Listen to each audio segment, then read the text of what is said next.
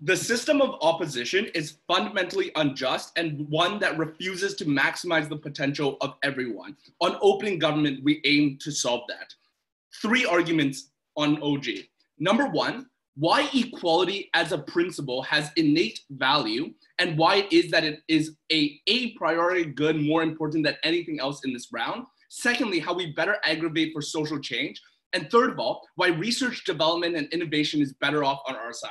Before that, 2 points of the model. Number 1, when we say innate intelligence, it means the ability to learn and the capacity to learn and understand the world around you. So what that looks like is being born in and of itself means that you are equal to everybody else. This has nothing to do with the economic and educational opportunities you get quite. I'm going to prove later on that we'll get more of that on our side. However, it is about the capability to learn being the exact same one for every single human being. Secondly, this is not a motion that starts tomorrow. This is a motion about a world that we wish had already existed. So it is a world that we wish, a hypothetical one, in which all individuals have innate intelligence distributed equally. Yeah, clarification? No? Okay. No, yeah, so are you saying you're going to create a hypothetical alternative of 2 billion years? Yeah, pretty much. It's going to be a fun debate, guys. All right, first argument. Why is it that opposition's world is fundamentally unjust? 3 reasons. Number 1, because opposition's world is unchangeable in the innate intelligence that you get. You getting innate intelligence as a consequence of you being born in the very first place does not allow you to change that intelligence later on in the future. You can perhaps learn more, but it is about your capacity to learn more, your capacity to maximize your choices, your capacity to do things and understand the world around you. Secondly, because innate intelligence is an objective but arbitrary advantage. It oftentimes advantages individuals right away from a very starting point. Third of all, though, because it creates a societal advantage for you. You get more opportunities. You get more respect. There are 2 reasons why this is principally wrong. Number 1, because it is fundamentally arbitrary. It is based entirely off of randomness. Secondly, because there is no way in which you have consented to this. You being born in the very first place is what forces you into the position that you are in. Why do we care about this? I want you to think a little bit about the advantages that you might get because of your race, because of your sexual orientation, because of your gender. All of these things we think are principally unjust, and we believe that they are principally unjust because they fundamentally pin on arbitrary factors that you were born with that you cannot change and gives them an advantage or disadvantage. Those things are fundamentally unjust, and in the same way, innate intelligence, which is based off of arbitrary and random factors, is unjust as well. Why is inequality a principle that you should most care about inside of this debate? Because it is not contingent on having better social outcomes. In the world we have lived in the past, systems of injustice might have been very efficient. They might have been based off of the subjugation of one specific group for cheap labor, and it might have been more utile for the rest of the community. However, we still look at those systems and see them as unjust. We see them as wrong because they do not give the equal opportunity to everybody. In the same way, efficiency and social outcomes are not the way in which you should weigh this debate. You should weigh this debate based off of your ability to access the same innate advantage that everybody else has right away. Equality is an a priori good. It is the most important good in this debate. Second argument then, why is it that we can aggravate for social change? 2 clear megs here. Number 1, because the world that we live in right now is largely based off of pseudoscience. Literally just random stuff that people put up together in order to show that innate intelligence was a clear defining characteristic between 2 different groups of people. And the consequence of that has been the institutionalization of injustice. It is a concept that has been believed that certain groups are less intelligent than others. What we provide for is an acknowledgement that everyone in the world understands that everyone is equal in terms of their intelligence and the pseudoscience being rid of. Secondly, though, it shows without a doubt that inequality comes from extenuating factors rather than the people. So when it is that two people have different academic results, when it is that two people do differently inside of a workplace, they understand that the largest consequence of that is probably not because one person is smarter than the other, but rather because of the funding that they got, rather because of things such as the opportunities that they receive. I want you to think of the scope and scale of this argument. This acknowledgement means a radical shift in the way that we look at things such as redistribution, a radical shift in the way that we look at things such as the setup of institutions. Opposition might say, oh, but this creates a void for other extenuating factors to be heard of. Yes, potentially, but the ridding of one does not strengthen the others. The ridding of one, in fact, just gets rid of that one and ensures that individuals are seen as far more equal. The argument is important because it means the aggravating of social change, the ability to say, no, we are not unequal as a group, that we deserve the same opportunities as others. Final argument then, on innovation and research. Now I know what opposition is going to say, right? Actually, before that, Seal. Would you rather live in a world in which you are relatively more shielded from things like poverty and cancer, or a world in which you are able to buy a second car or a nicer house? Perfect. So I'm going to talk about why innovation and research is better off on our side. It is a lie to assume that geniuses are the forefront of us being able to get things. A vast majority of inventions come from either A, accidents, or B, comes from small groups of individuals collaborating together to create small, moderate changes that, as a whole and put together, have largely pushed forward our ability to access and create and research and develop. Two reasons why it's better off on our side. Number one, because you have more people that are funded, meaning more perspectives and a more sustainable form of development rather than relying on one individual, such as like an Elon Musk, to take us out of the issue of climate change. Secondly, because rather than redistributing your resources to the smartest students inside of a class, it is the redistribution of resources to all within that class, maximizing the potential of each and using all of their lived experiences and perspectives to be able to have the most technologically innovative society possible. However, even if you don't buy any of that argument, efficiency is not the metric of this debate, equality is. Proud to stand on opening government. I thank the speaker for that speech and call upon the leader of opposition.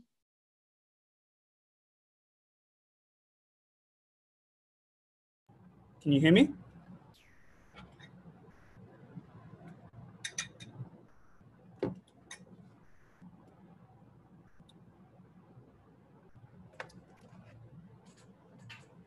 Okay, starting in 3, 2, 1.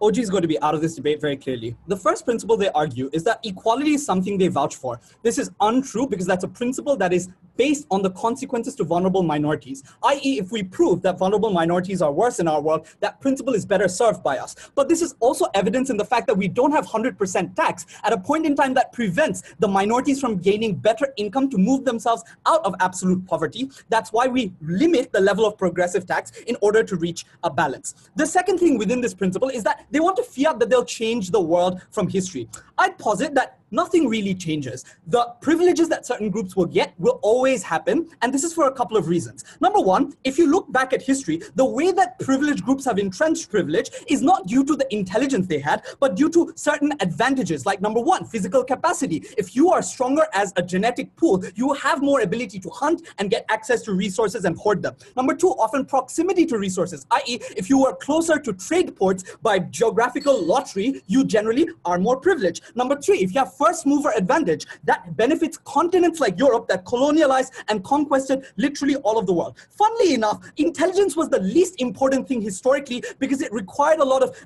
times back then were reliant on limited knowledge, intuitions, and religions that deprioritized the role of intelligence because we just didn't have as much knowledge about the world. It's not that we lacked intelligent people in the past. The reason why we have reduced them is because of that now. Ultimately, that means there will still be people with privilege in both worlds. Assuming that is the case, why do we think this entrenches privilege? Before that, I'll take OG. Why do you think individuals even chose to pursue pseudoscience other than to strengthen and justify their own positions within society? I honestly don't know what pseudoscience is. That's a fancy English word, but I'm saying that certain groups will have lots of advantages because of other factors. How does intelligence entrench privilege, or like equalize intelligence entrench privilege? Intelligence is something that is currently randomized. If you look at research papers, most intelligence within all groups is normally distributed. This is because it's something that's out of your control. It's randomly allocated by God, if you believe in God, or by whatever hypothetical thing that creates humans is. What this means is it is a differentiating factor when economies and societies have to look for individuals. This is for a couple of reasons. Number one, you often cannot redress a lack of intelligence in the future, which is to say you can teach individuals everything else. If you hire a person, you can teach them through training, you can teach them how to be have a better personality that enables them to have cultural fits. You can teach them everything, but you can't give them a higher IQ because that's out of your control. Number two, this is also why the world has moved to increasingly utilitarian metrics where biases based on other factors have been reducing, which is why women have been included into the workplace, because you recognize that women can be intelligent. This is why it is less of a reason to step into the bias of privileging white people, because you realize that the cost-benefit analysis means you likely end up with a dumb white person that doesn't contribute to your profit mechanism. So that's how you've been able to balance out the cost of the incremental massive loss in profit for the incremental benefit of catering to your own biases. What this means is the status quo is one where intelligence, because it's distributed to all groups, is a reason why society has tilted towards minority groups, because they have intelligent people as well. The moment intelligence is no longer a differentiating factor, other criteria become the differentiating factor. This is why this weird thing of one doesn't compensate for the other doesn't make sense. You select people based on criteria. If you take a criteria away, you have to prioritize other criteria. What are these other criteria? Number one, CV, achievements. All of this is benefited by your privilege. If you have money, you go to a better school. If you have money, you get to access better ECAs, go to more worlds and have more debate achievements. Number two, it depends on your personality tests.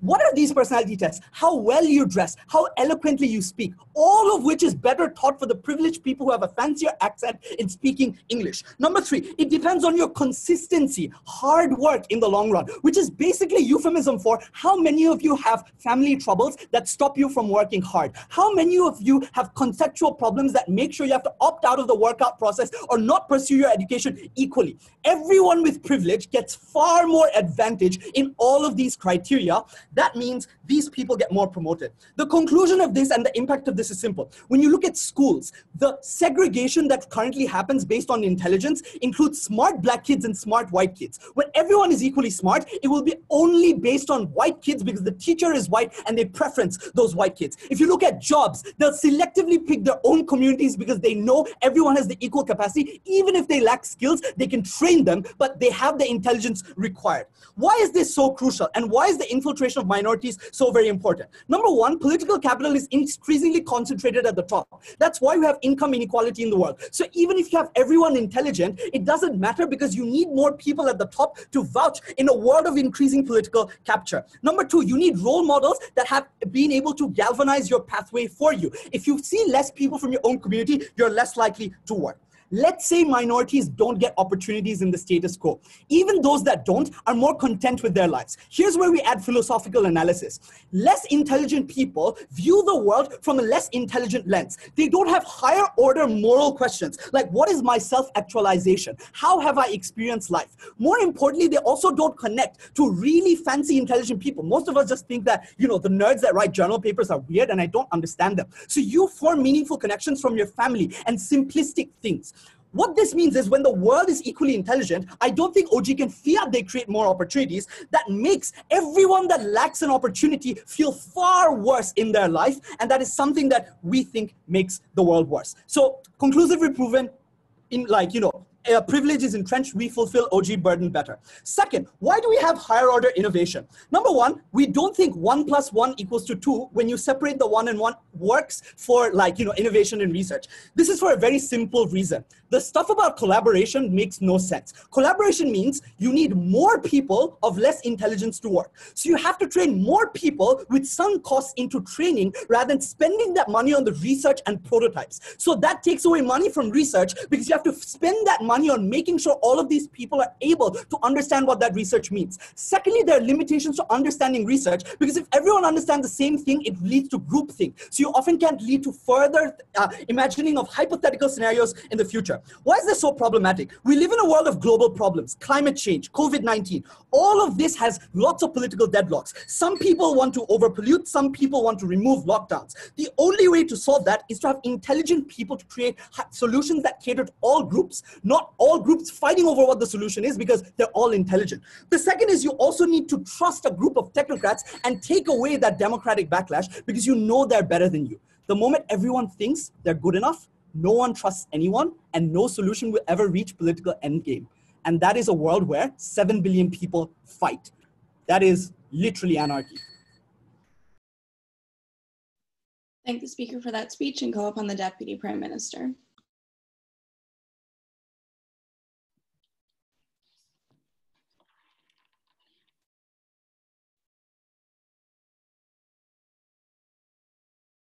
The previous speech started out with some really good arguments, but somehow ended with saying that people who are less intelligent just don't think about the hard questions like what is life, and they just want to have a nice family. And also 7 billion people will fight in total anarchy. I'll do this. I'll take the most charitable possible interpretation of all of the arguments that opening opposition brought and show you why the lack of response to our principle does lose them this debate. So first, what was the principle? What was the straw man? Why are they losing? So on the unjust oppression of biology, first, their response is that this principle is proved by benefits to minorities. Absolutely not. Notice how Chris explicitly flagged how this was not contingent on societal benefits to minorities. And this analogy is quite clear in that there can be many situations, like for example, in colonization, there might be situations where certain outcomes were significantly less bad for minorities, but were fundamentally unjust and unequal. Therefore, we would not say that that is a moral outcome to happen. But next, they say we don't have 100% tax, and so equality surely isn't a metric you want. Let's go over this argument again.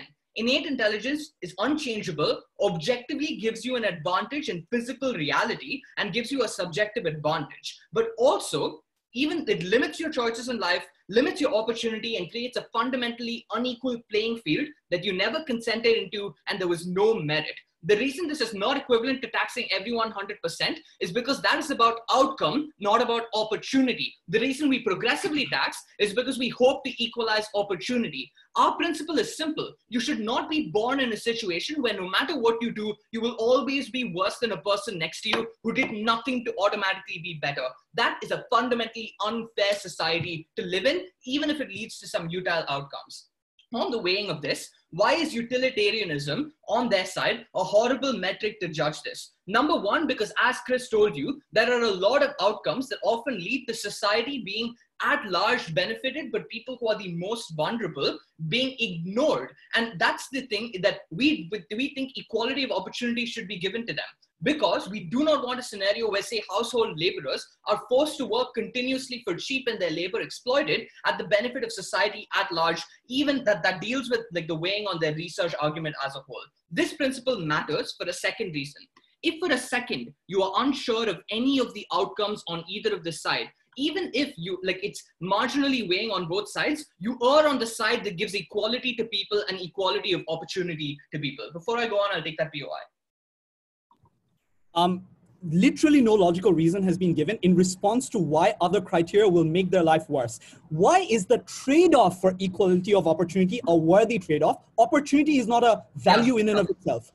Yeah, that's coming. Big speech. Okay, cool. Second point, okay, on why social change, that weighing up the two arguments that both sides have given.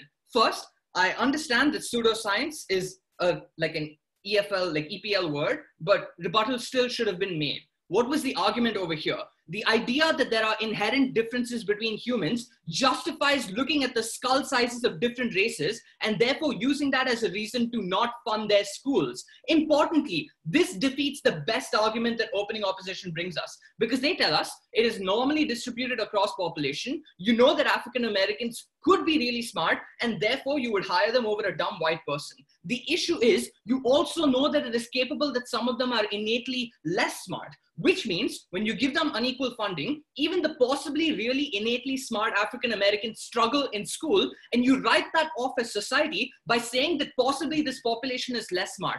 Combine that with the fact that very few people actually are aware of the fact that society is normally distributed across racial groups in terms of intelligence, and you actually don't have the reality they want to claim they live in. Because let's be clear, the world we live in is not one where you give opportunities to the smartest women or the smartest minorities in any reasonable scale because you think they are better than dumb white people. It's where you think that that entire population as a whole is less smart because you think it is possible that they are innately less smart. That's what the argument on pseudoscience was. And that's what our argument on proving injustice was as well, which is, now, whenever there is an inequality in outcome, you can point to how it was not the fault of your innate lack of intelligence. It was not because you are dumber, but because of a lack of opportunity. Why is this important? White privileged people are going to try to seize power however they want. The question is which arguments are going to be more persuasive to sway the middle ground when we see those oppressions happening. On our side, we have an extremely persuasive argument because everyone lives in the reality that you are equivalently intelligent at birth to everyone else. And that means that you have far greater ability for social change on our side. That also deals with the idea that is now replaced by other characteristics because we don't think it is a replacement. See how resumes are still used today to discriminate against people who are possibly really smart, but from minority backgrounds. We don't think that the society that they portray is true. We get a greater ability to resist against it. Before I go on, does CEO have a POI? Sure. So on either side of the house, does everyone have the ability to be a doctor, to live a high-profile, glamorous life? Everyone has access to the opportunity. Not all of them are going to be doing it, but we should move closer and closer to a reality where the only reason why you don't become a doctor is because of choices that you have made, that you have consented into, and something that you could have either done or not done. That's our principle. Like, let opposition not strawman us into saying we want objective equality. We want you to be able to access all the opportunities that anyone else around you can. And if you don't, it should be choices you have made, not choices your genes have made for you. That's a principle we stand by. Next, on to the third argument on research, right? They give absolutely no response to our idea on how small groups actually really work together other than saying we think 1 + 1 is not equal to 2. Except we have seen that when you have large companies in things like tech, they devastate the field by making it harder for everyone else under them to actually do things like innovation and research. 7 billion people are not going to fight on their side, but rather they're significantly more likely to collaborate from different perspectives. Importantly, they will research different topic areas that affect them differently. They can collaborate. And this is something that is really important for research. Also, in the worst case, if you think that research and growth is slightly slower on our side, way into productive time, it's okay, because we would rather a world where the benefits are distributed more equally. We think the society we live in right now, where 90% of the population owns only 10% of the wealth, is completely unjust. If we grow slightly slower but give the distribution of resources to more people, we're perfectly happy to have that. At the end of the day, this is the only fair setup and system because it gives everyone a relatively more equal access to opportunity, and it's better for social change. It's also better for growth, but the principle is what matters. Go with opening government. I thank the speaker for that speech and call upon the Deputy Leader of Opposition.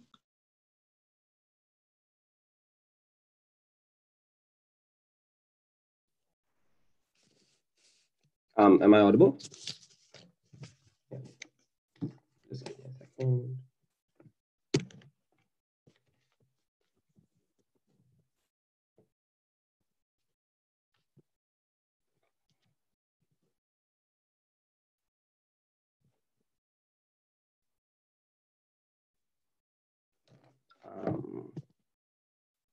Three, two, one.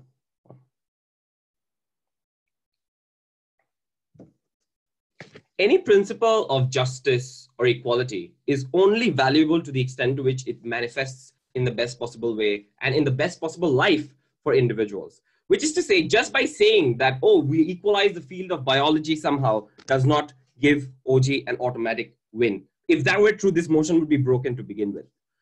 And I have faith in the article. Anyways, so first question in this debate is, to a certain extent, if you look at the opening government case, if I answer a few questions, the case automatically falls down. Number one is, does low intelligence really doom you to a worse life to the extent to which you are shackled by life so much that you cannot escape it?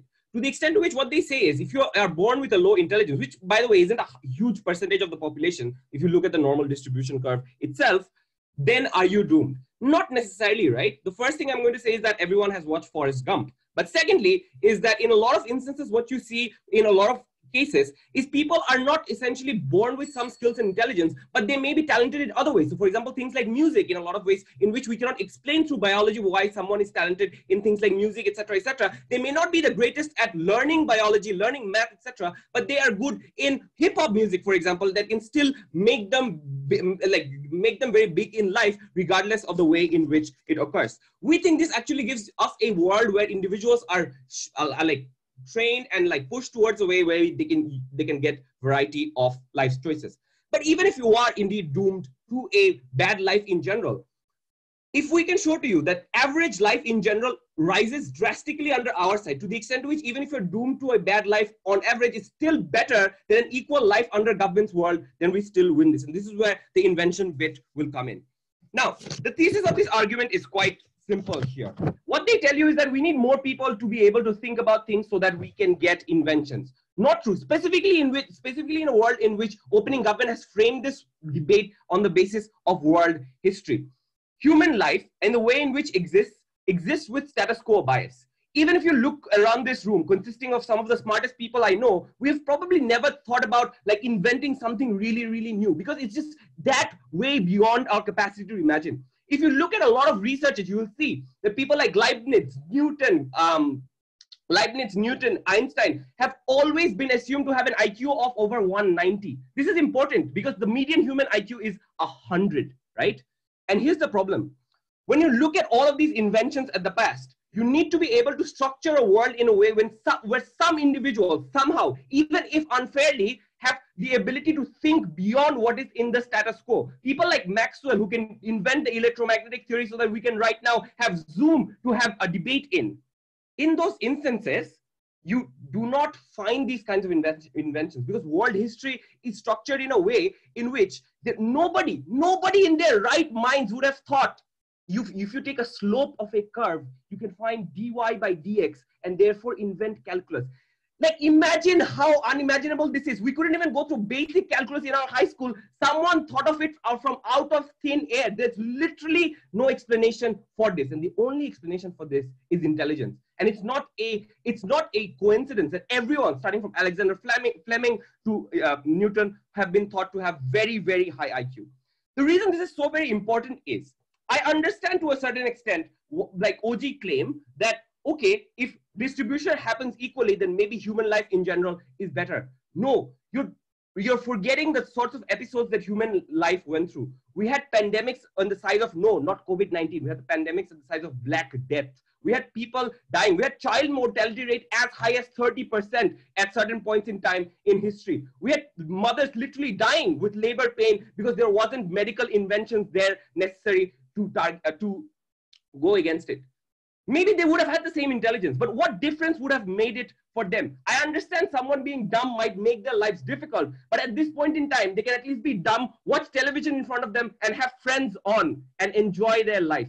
That would have never happened in a world where television didn't come about to begin with. And these freak inventions are a product of calculus plus electromagnetic radiation for so many things that were just freak inventions that cannot be explained by any conceivable human intelligence for their time being. I already used the example of calculus in this particular case, which means that things such as vaccines, things such as any other invention that radically changed human life would have never occurred. At this point in time, we still have no solution to climate change, which shows that even with access to information and so many people having average intelligence and even above average intelligence, we're not being able to figure it out. It's that difficult. we need a hand from nature for this. I'll take one from closing.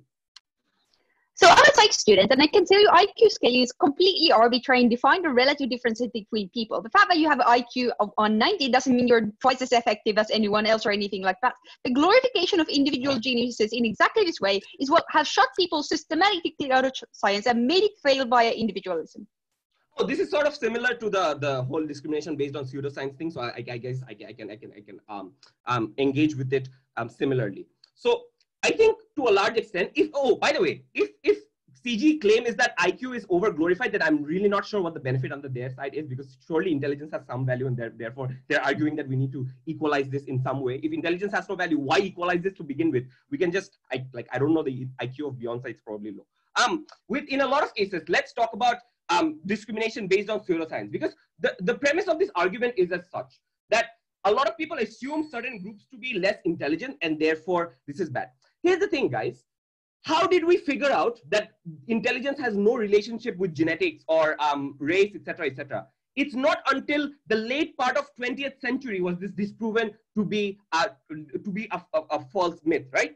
In a world in which human beings was not born with the idea that we have equal intelligence, they were just born with equal intelligence in general, we would have just made those claims anyways and based it on privilege, because privilege would have led to things like inventions, etc., etc. Now that you have no intelligence differential to make sure that someone like a Ramanujan from India go up to Cambridge University and do things like freaky things within math, we would have never figured out the fact that brown people could be smart too. You need one or two exceptions to break through those theories, because status quo bias is pertinent. The point at which white people would have discovered, oh, we have colonized these many people because of arbitrary advantage, we can just assume ourselves to be intelligent. What incentive do they have to assume that other people are just as intelligent? You need a Marie Curie to make it sure that people believe that women are just as intelligent, and otherwise that breakthrough never happens on its own. It's just very simple, guys. Yes, some exceptions are probably bad in a lot of cases in terms of the way in which OG frames distribution. But at the end of the world, we have a more equal society. We have a better society where inventions actually exist. Vote opposition. I thank the speaker for that speech and call upon the member of government.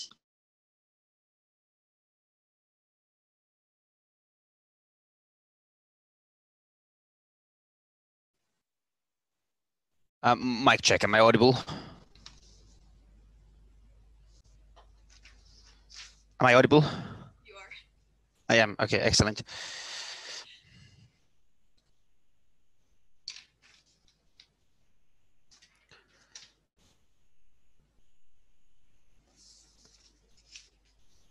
Okay, just one moment, I'm trying to get my papers in order so I actually read them in some meaningful way.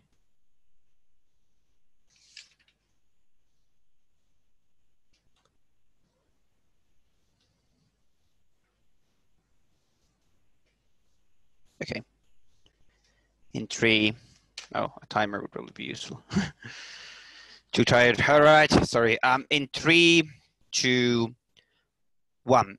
Panel, I think opening government has the right goal of making the world more equal with this motion. However, I think that they never mechanized where the equality in the amount of intelligence necessarily results in a more equal world. 2 claims under that. 1, the moment we do not have differences in equality, we do not compare individuals based on based on intelligence. That means that we don't have a general way of comparing individuals, which means that we cannot put things that are actually a result of circumstances to claim them as a result of something that would be an innate characteristic of the person, meaning that we have to inherently have a more fair world. Secondly, that this allows elites to be more entrenched. The fact that intelligence is not equal allows elites to be more entrenched. Thirdly, I want to engage on the science stuff a little bit as well. Firstly, starting on the idea of why effectively will the world become more equal at the point at which your intelligence is equalized between individuals. Firstly, we claim that you remove the idea that you compare individuals based on intelligence. As a result, you do not have very many other metrics to compare them based on.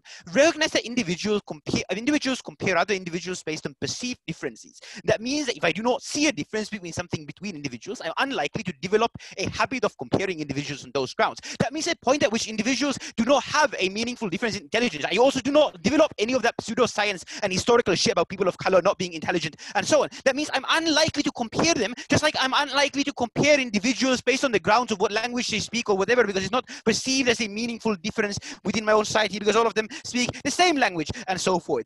Look, at the moment when you do not have a general way of comparing, recognizing that intelligence is something that we think affects a wide variety of things that people do and their innate capabilities in many ways, you are forced to look at differences between individuals in a more nuanced fashion because there simply aren't any other such large-scale overreaching characteristics of individuals that would define their life similarly as to how intelligent they are. We think it effectively then means that, one, you do not have any of this pseudoscience to justify things, and we are the team that actually proves that you do not have the pseudoscience like opening, but secondly, that you are forced to compare things on more equal metrics that are taking more the circumstances of individuals into account. If it is like the deputy leader tells you in opposition that you compare or that you think that things like getting like innovations and so on are a result of somebody's privilege, we say that is good because you understand that it was the circumstances that gave that to them. You're likely to understand that it's not their innate characteristic. Therefore, you're likely not to associate negative things with individuals that are doing like less well. You're more likely to be compassionate towards them. You're more likely to help them. You're more likely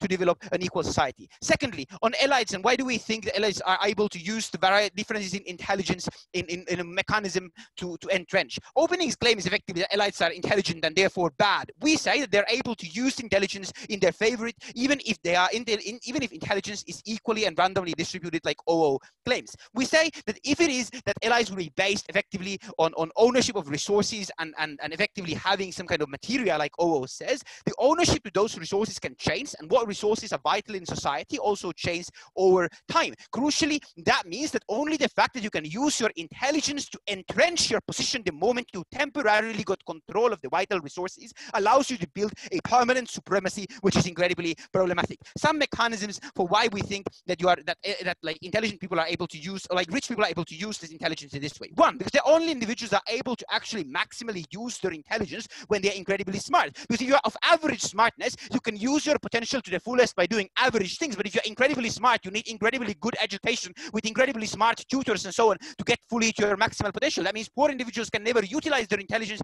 and get things via it. Only the rich individuals have access to schooling and resources that are sufficient to use it. Secondly, we say that if you're rich, you're able to also hire the individuals that are the most intelligent to do the things that you want to get done, meaning that you're able to reinforce your position and lift the intelligent individuals into your social class and partially use them for your advantage, meaning you are able to entrench it. Thirdly, because the system is based now on intelligence, it's very hard for other individuals to effectively take it down, because they would have to challenge a system that is built with smarter rules and smarter context that they can understand. They're never as productive and so forth. We think when all of this is removed, even if you have temporary control over some resources, the moment those resources deplete, the moment they're no longer relevant due to technological advancement and whatever, we think that all of this fails. Does OO have a POI?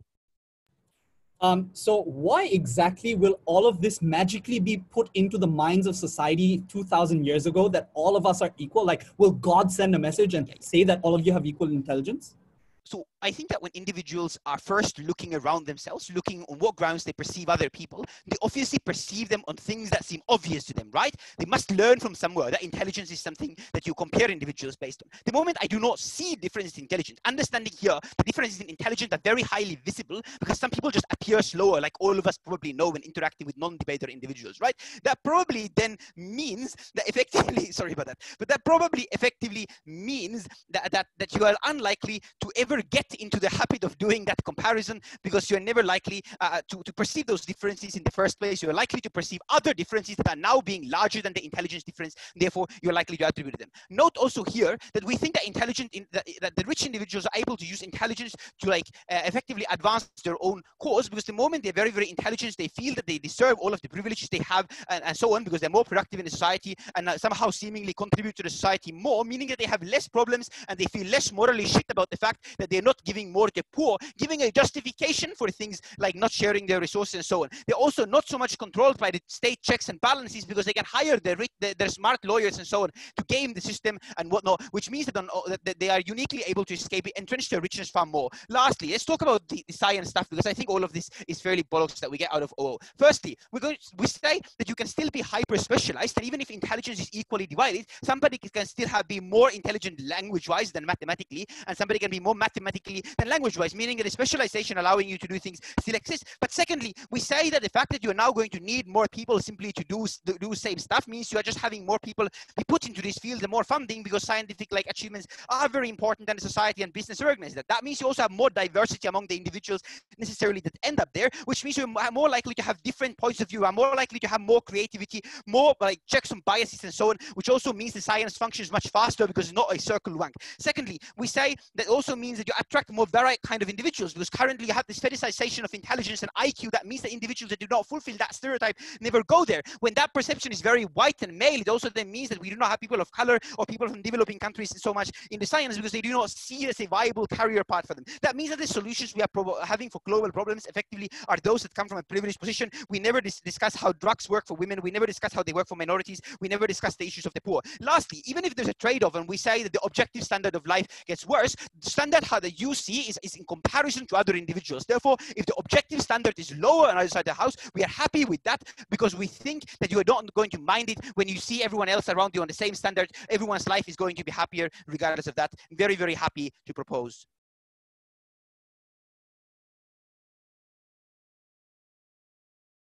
I thank the speaker for that speech and call upon the member of opposition. Thanks, sorry, let me just set up.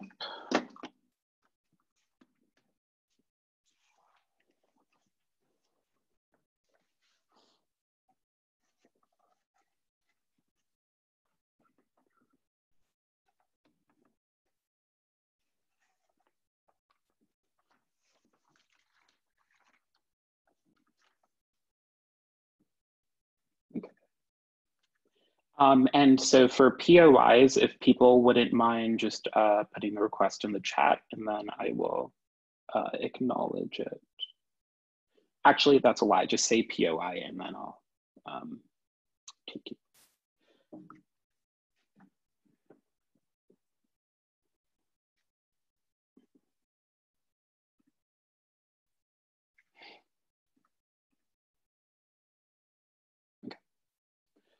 Three things in this speech. First, I'm going to talk about beating CG when it comes to discrimination, also OG in this respect. Second, I'm going to talk about economic development. And finally, I'm going to talk about life and why it becomes so much more miserable under side government. So first of all, what CG tells us is basically we're going to remove discrimination based on intelligence. And as a result, you're going to look for more nuanced heuristics magically. The world is going to be a much better place.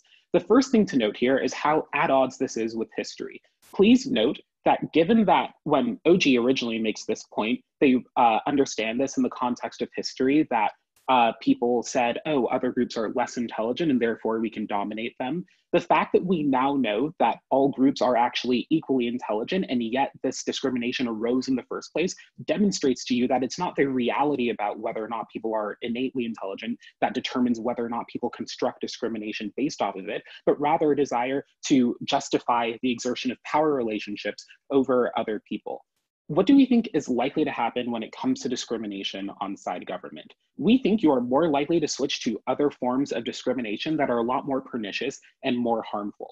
Note that when OO vaguely talks about this, they don't actually justify why some forms of discrimination might be worse than others. But what we're specifically going to do is outline which forms of discrimination are more likely and why they're specifically worse. What forms of discrimination are more likely?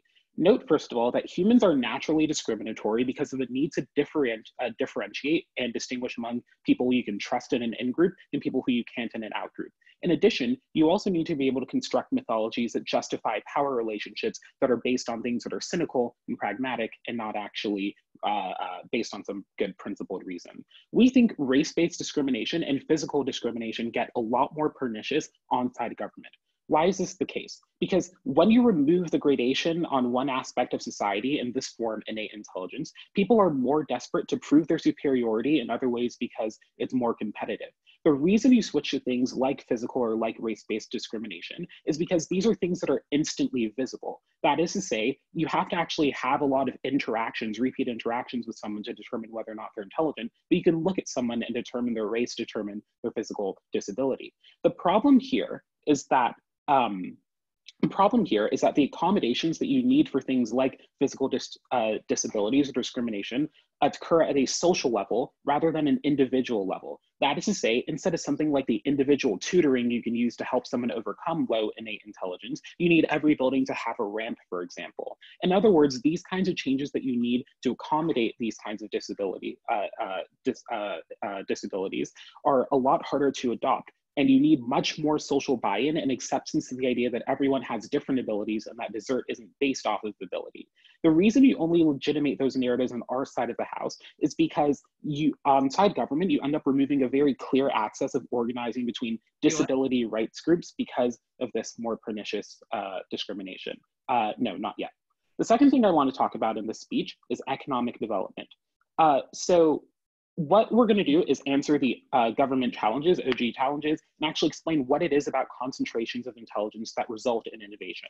Gov's argument here is innovation doesn't come from geniuses, but from accidents and people working together. A few responses. First, none of these actually disprove the fact that innate intelligence is critical for this. That is, you need intelligence to recognize how you can take advantage of an accident that has occurred. You still need intelligent people in that group, even if you're working in a group. But second, note that the distribution of intelligence, where there's very few highly intelligent people, means that it's at best a very small marginal increase for the typical person. Everyone's not going to be running around being Bill Gates.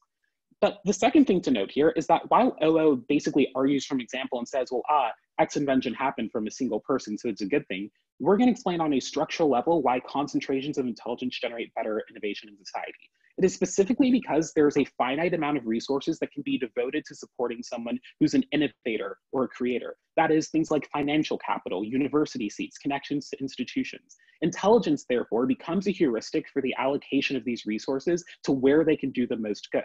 That is, by allocating these finite resources to the highest level of intelligence, you're able to get the most societal bang for the buck. You know who's able, in just a moment, who's able to make the best use of it, rather than randomly dispersing it amongst very many people, and therefore leaving a lot of people without resources actually make a difference, versus a concentrated number of people with the ability to make the difference. The historic example here is that, for example, Microsoft's existence depends on the fact that Bill Gates had access to these relatively closed off institutions. Same with John Salk and the development of the polio vaccine, where he needs a funded lab to actually do this. You uniquely don't get this on government, and here's why. Because the low hanging fruit where you can accomplish innovations through relatively low levels of intelligence have already been taken. But I'll take opening.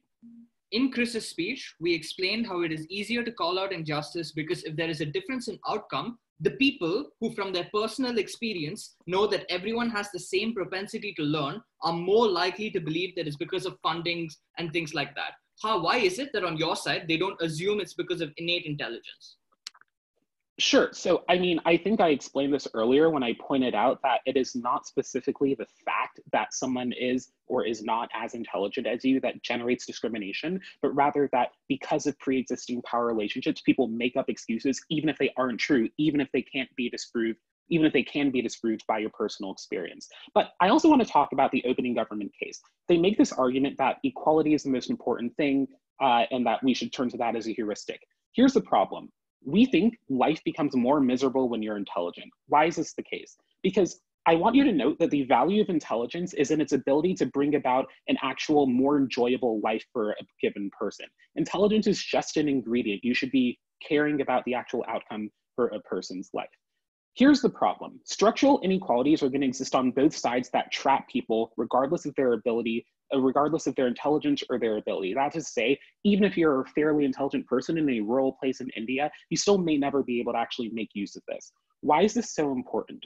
Because you're always constantly going to be comparing as a more intelligent individual to what could be if you were allowed to use your intelligence. The problem is, in the absence of the actual ability to change your position despite what you know you could achieve, you face a much more miserable life. You only have a few decades on this planet, and we say it is much better to spend those decades happy, even if that means that you are less perceptive of the way that you could be changing the world because of all the structural barriers that prevent you from actually doing that.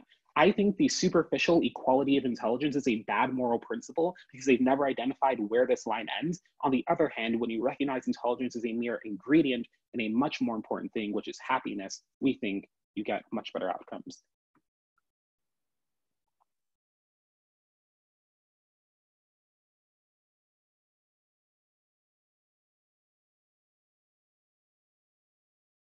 I thank the speaker for that speech and call upon the government whip.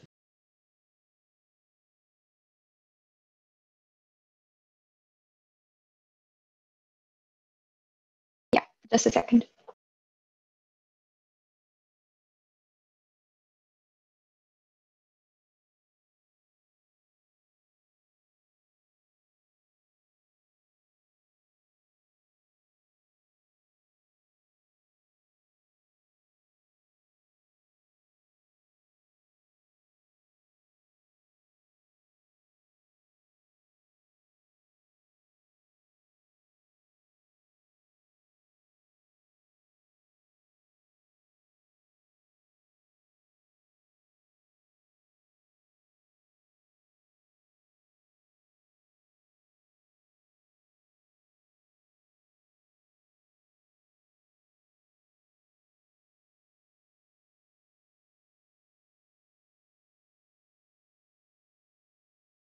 Can you hear me? Just to check. Can you hear me? Yes, we can hear you, Mila. Yeah. Okay, thank you. I'll start.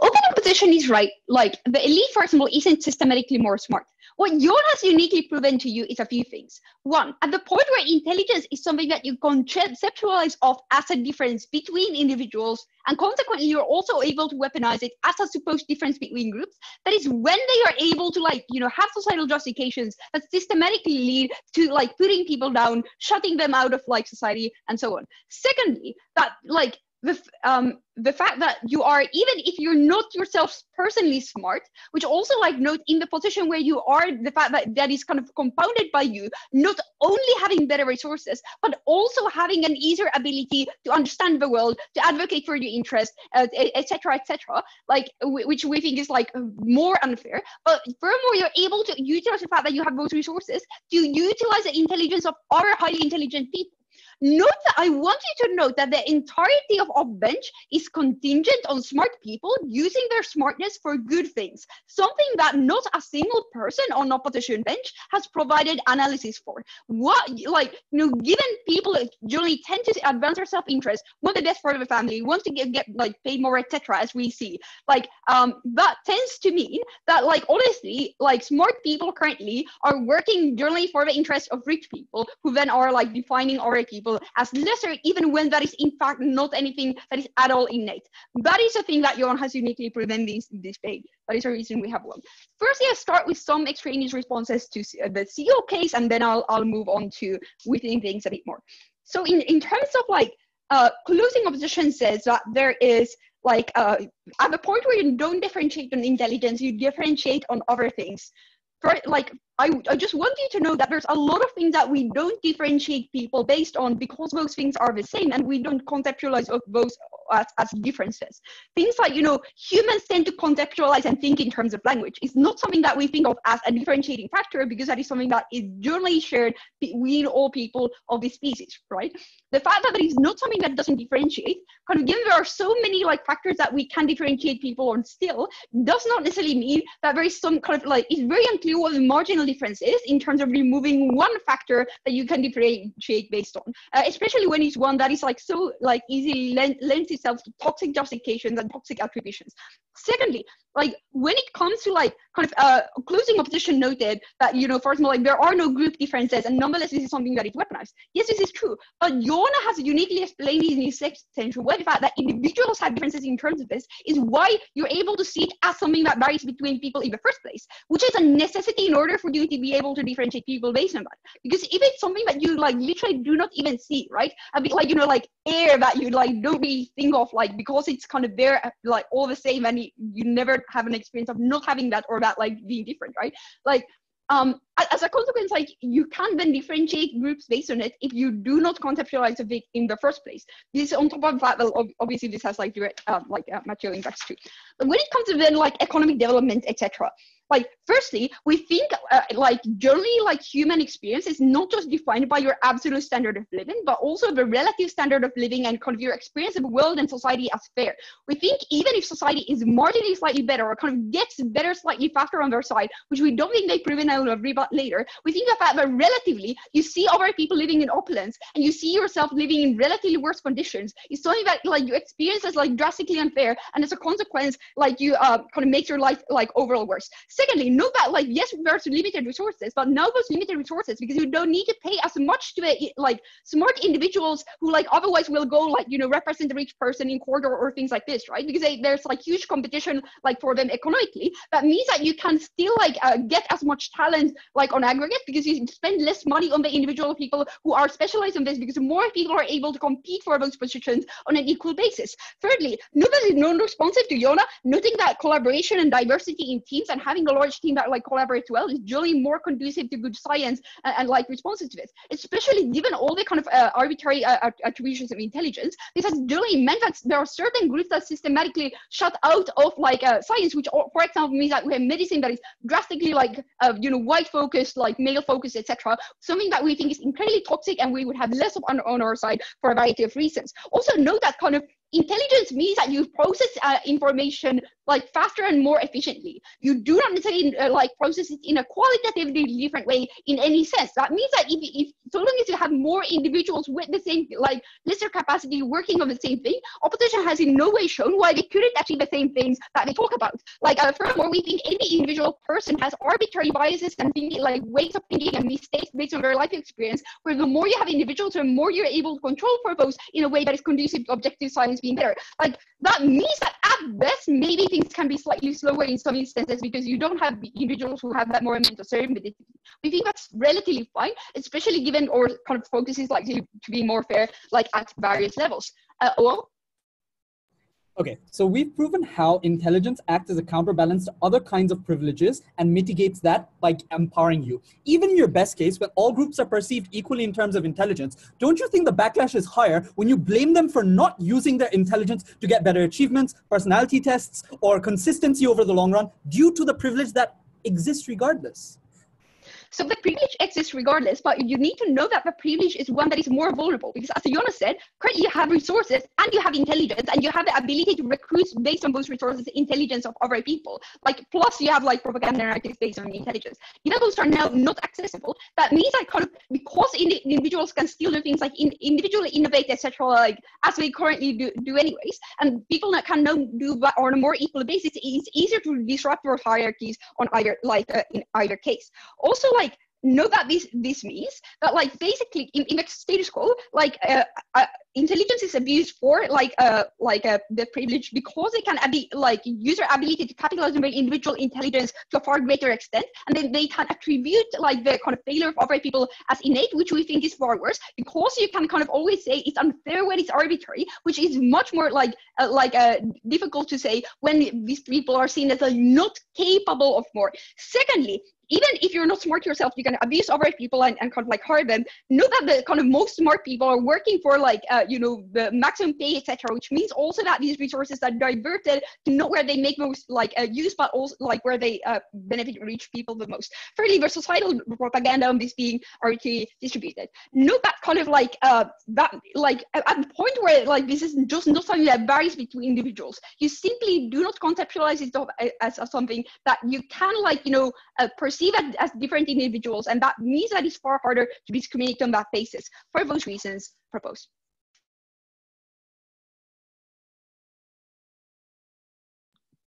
I thank the speaker for that speech and call upon the opposition whip. Great. Can everyone hear me? Perfect.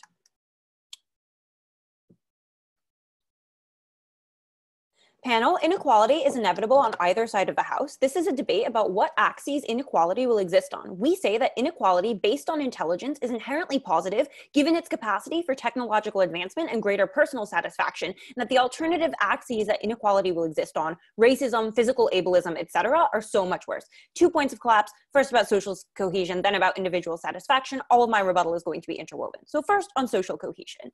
The CG case is mostly about equality. We say that you get more and more like inequality and more pernicious inequality on their side of the House. Yuna actually sort of sees this when he says that we can judge people on other metrics, right? OO says that like more competition means that you get more tension and more racism. We agree, good argument. What does David say that like takes this a step further, right? David tells you two things that are necessary for you to accept this argument first and understand why it is important second.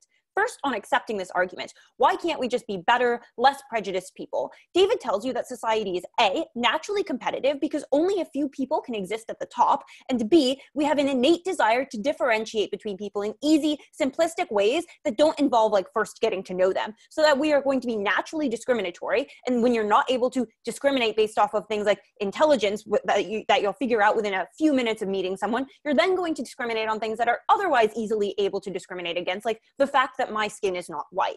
Second of all, why does this matter? David says that you need a large coalition of individuals to lobby for disability rights, which means that you need lots of people who are on all ends of the spectrum, and more importantly, that you need to have a social narrative that the inequality of ability is okay. No response to this from anyone on Gov. If you only accept people because you view them as intelligent as you, this fundamentally undermines the narrative that it is legitimate to respect those of different abilities, right? So let's take our like worst scenario and Gov's best case then. People are like no longer shitty to those with Down syndrome on their side of the House because you now everyone has like equal mental ability. But now they are going to be like more shitty to racial minorities, those in wheelchairs, etc. This is a much larger group, so even on scale there we win. We also point out that these groups are typically those that need societal level accommodations, i.e. a ramp in every building, rather than individual accommodations, which are easier to fight for, like getting an individualized education plan. And even if they are only equally as shitty as they were before and you don't buy that analysis, recognize that the disabled people that we have in society are now going to be less numerous and therefore less able to form effective advocacy coalitions for those societal level needs like the ramps that David talks to you about. I'm going to take a POI from OG.